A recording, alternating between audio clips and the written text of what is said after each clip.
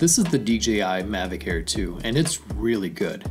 It can fly farther and faster and take better pictures than most drones on the market regardless of the price. And the Mavic Air 2 only costs $799. Normally, I would take a new drone on an adventure. It's spring, so we would go kayaking. But we're in quarantine because of COVID-19, so I'm limited to filming things in my yard. Like me mowing my yard. This is an automated look right here. The drone features several modes that let you select a subject, like me on a mower, and the drone will follow it or circle it, for crazy action shots like this.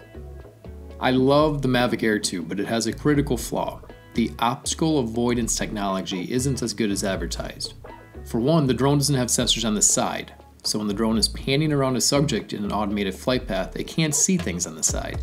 Here's one example. I set the drone to do an automated flight mode around Nova, and everything was going great until it flew sideways into a tree. Or here's another. The drone was following me on the mower and working fine until I changed directions on the mower, and the drone was circling around and found a massive branch. Thankfully, the Mavic Air 2 is durable and survived both instances with just minor damage. Listen, the Mavic Air 2 is great as long as you understand the limitations.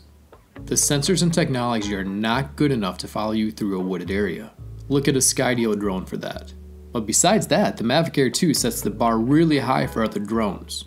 For one, this drone is fast. In sport mode, it hits 40 miles an hour.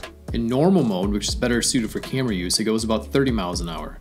The camera is fantastic. It can record 4K video at 60 frames per second and take raw images from the 48 megapixel sensor. And the Fidelity is great too.